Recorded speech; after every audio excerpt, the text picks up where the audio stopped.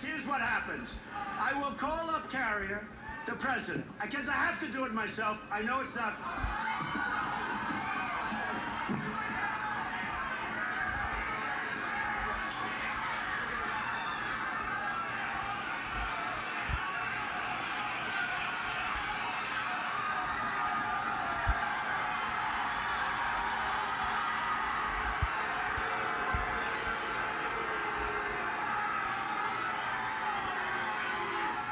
Thank you for the warning.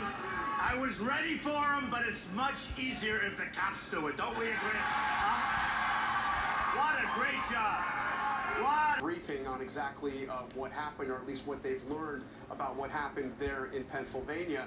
But yes, you pointed the Secret Service takes the lead in terms of protecting the president, protecting the president's family, in this case, the former president and the former president.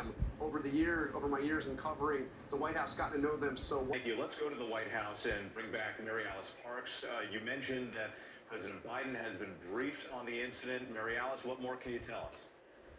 Yeah, when I just got off the phone with a spokesperson for the National Security Council, of course they are worried about this as a national security incident. We know that the president now has been briefed. He was leaving church, but is now back at his residence there in Delaware. We can say that, of course, he is tracking this with his senior advisors that are traveling with him. They are trying to learn what happened too. They are, of course,